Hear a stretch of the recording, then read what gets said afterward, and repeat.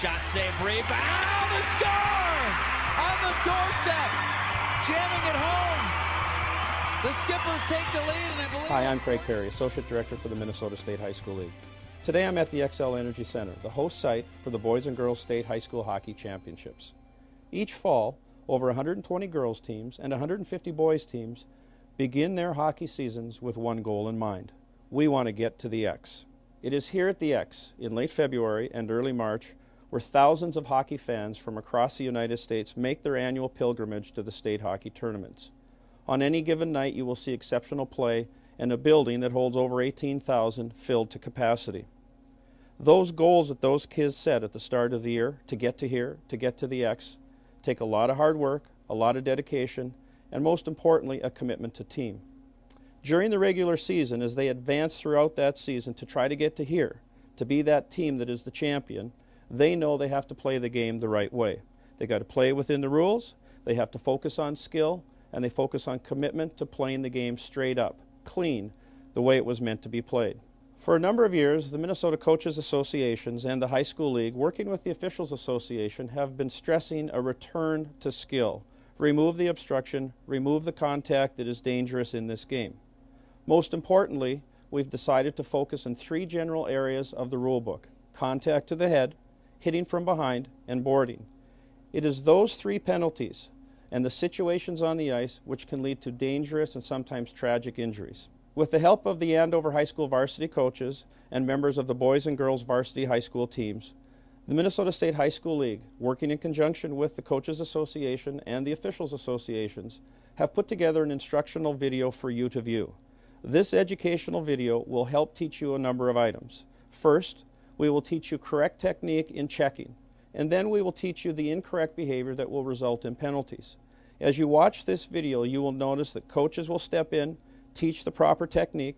Officials on the ice during these demonstrations will explain penalties as they see them, and then the coaches will step in and again show the corrective behavior to eliminate dangerous contact.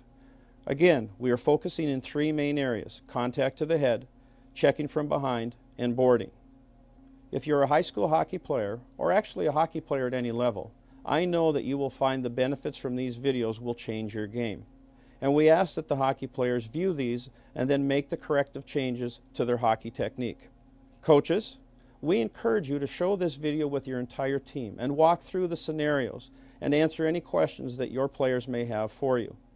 The officials who will view this will also look at how coaches will approach this in their teaching skills and will assist our players and our coaches throughout the season in helping them understand what is correct behavior and incorrect behavior.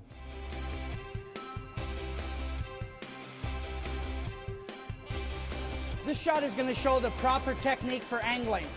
Watch as the defender stick goes underneath the player with the puck stick and prevents the turn back. At the same time, he's going to get his hips in front of the player's hips and his shoulder in front of the shoulder and ride him into the boards. Now we're talking about the proper technique for angling behind the net. We want the player to work from inside out in this scenario. And again, just like angling on the boards, we want to get stick on puck.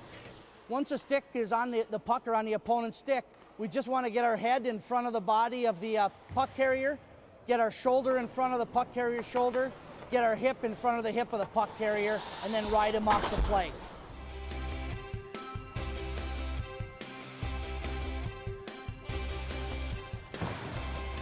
That's an example of a 5-minute major for boarding.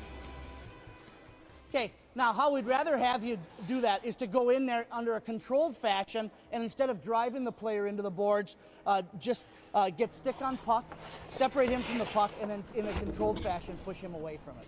Then take the puck. Let's try it like that.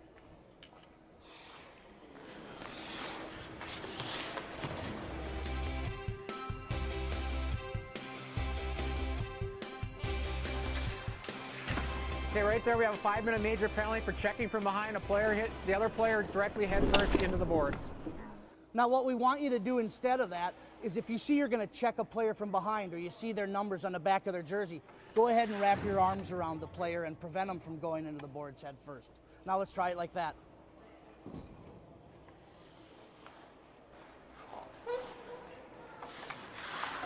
Okay, right there is a legal play, as long as he lets the player go immediately after the contact. Okay, right there we have a 5-minute major and a 10-minute misconduct for checking from behind. Previously, this used to be a 2-minute minor and a 10-minute misconduct, and is now a 5-minute major and a 10-minute misconduct. Okay, now rather than checking him from behind, what we'd rather see you do is to go ahead and approach him from the net side, maintain net side defense, control the player's stick, and then leverage him away from the net with your body. Now let's go ahead and give that a try.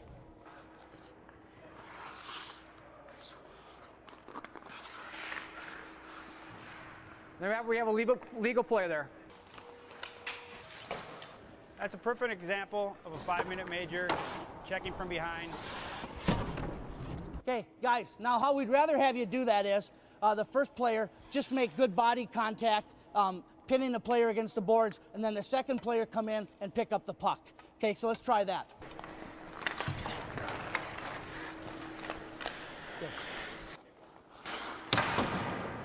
Okay, that's an example of a 5-minute major for checking from behind into the boards. The reason I would call that is because the player that was making the contact did not ease up when he saw the player's numbers from behind. Okay, guys, how we'd rather have you do that is when you see the player's numbers, go ahead and stick your arms up and then just wrap him up and go easy into the boards rather than an aggressive push. So let's try it that way now.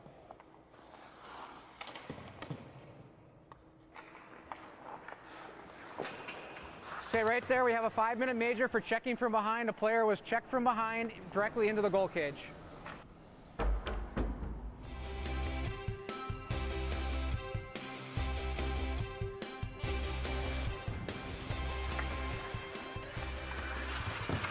Okay, right there we have a 5-minute major for contact to the head or neck area with the arm coming up. Okay, right there we have a 5-minute major for contact to the head or neck area. The player came up with his arm and hit him in the head and neck area. That's a 5-minute major penalty. Okay, now how we'd rather have you do that is we'd want you to come at the player with your stick, both hands on your stick, and your stick down, clear your head to the side, and then put your shoulder right into the player's chest. So come on in like this, clear, and then hit, keeping your head back too. Let's try that once. Good. Okay, there we have an example of a 2-minute minor for an elbow for inadvertent contact to the head.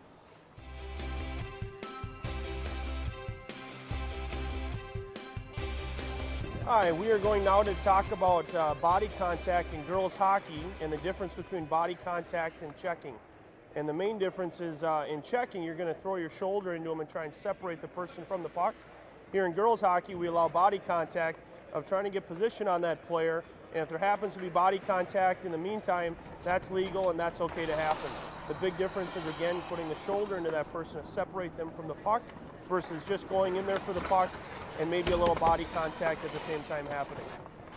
Now we're going to talk about angling and body contact behind the net, and the big thing there is we want to make sure we get, again, inside position on that person with the puck, and all we're trying to do is separate them from the puck by using our stick and not putting a shoulder to them or not using an elbow and not checking them into the boards. We want to make sure the big thing is getting inside position, getting ahead of that player so we're getting in front of them, removing them from the puck by lifting their stick up, and there again maybe a little body contact, but we want to avoid checking. You can come in, you can lift the stick up, you're going for the puck. If there's minor bumping on the arm or the stick when you're coming through, that's all fine. What you want to avoid is any of the arms extending towards the body or any shoulder or arm movement that's only directed at the body. You've just watched the on-ice demonstrations of correct and incorrect behavior in those 3 areas. Now let's watch how a coach and the officials are helping to make these changes. In this next video, you will see the head coach in a pregame meeting with his players talking about these 3 areas. Then you'll see the officials visiting with the team and the coaches and letting them know how they want the game to be played and how they plan to call the game. The line's supposed to be in the sand. Check from behind, boarding, hits the head. That's an automatic 5, all right? It's an automatic 5, and you know what that means, right? That's 5 minutes, we're short, and they can score as much as they want, all right? Guys, you know the new rule kicked in yesterday. Got the 5-minute majors, contact to the head, check from behind, and boarding, right? You guys know what's going on, right? The bonus is on you. You see that hit, stay away from it, all right? As you viewed these educational videos, I'm sure you noticed a couple of things. First, we taught correct behavior, which is important if we're going to change this culture. Two, we showed you the incorrect behavior. And with the help of coaches and officials, we showed you how to change your behavior on the ice. We want you to play the game the right way. And after those educational modules were done, you had a chance to see these new rules actually being put into effect. You saw the head coach at Benilde talking to his players about the way to play the game. You saw officials step in and have a pregame conference with the team to let them know how they're stressing these plays be called and to also help them understand how to avoid them. It is our hope, and we know it will succeed, that you will change the way you play the game, that you will bring it back to skill, and that you will help us reduce and then ultimately remove checking from behind, contact to the head, and boarding. Safety is our #1 concern, and I know, now that you've watched the video, safety is now your #1 priority.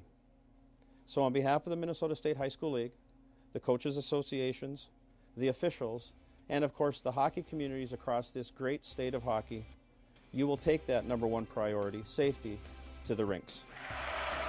Rink wide for Kurt Rao. Big drive. Janetta lost it. Cleared. They score! They score! Eden Prairie wins!